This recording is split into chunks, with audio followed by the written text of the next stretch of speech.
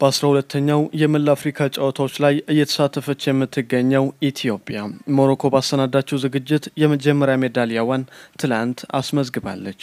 በስቶች ወርልድ ቴኳንዶ በ53 ኪሎ ግራም የተሳተፈችው ጸባኦት ጎሳይ ለሀገሯ የነሐስ ሜዳሊያ አስገኝታለች። ውድድሩ በጣም አሪፍ ነበር። ያው የመጀመሪያ ተሳትፎዬ ነው እና አሪፍ ነበር ውድድሩ። የነሐስ ሜዳሊያ ለመጀመሪያ ጊዜ ባሁን ውድድር አግኝቻለሁ እና በጣም ደስ ብሎኛል። 10 ሰከንድ ሲቀር ነው የተሸነፍኩት።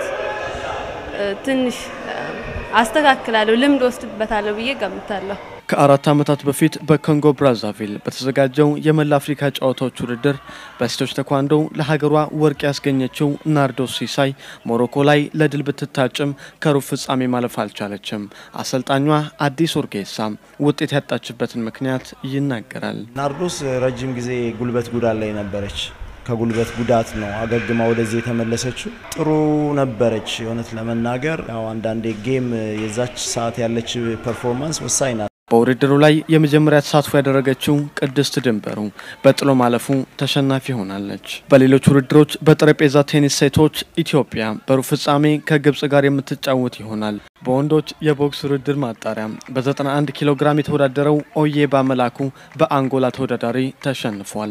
በውሃ ዋና ስፖርት በ100 ሜትር ነፃ ቀዘፋና በ50 ሜትር የደረቅ ቀዘፋ በወንድም በሴትም የተወዳደሩት 9 ኢትዮጵያውያን ለፍጻሜ መድረስ ሳይችሉ ቀርተዋል። በአዲስ መልክ በተጀመረው የሴቶች 3x3 የቅርጫት ኳስ የማጣሪያ ውድድር ኢትዮጵያ በማሊና በቱኒዚያ ተሸንፋለች። የሞሮኮው የመላው አፍሪካ ጨዋታዎች ውድድር ዛሬም ሲቀጥል ኢትዮጵያ በወንዶች ቴኳንዶ በወንድና ሴቶች የጠረጴዛ ቴኒስ እንዲሁም በወንዶች ቦክስና በባድሚንተን ውድድር ላይ ተሳታፊ ይሆናሉ።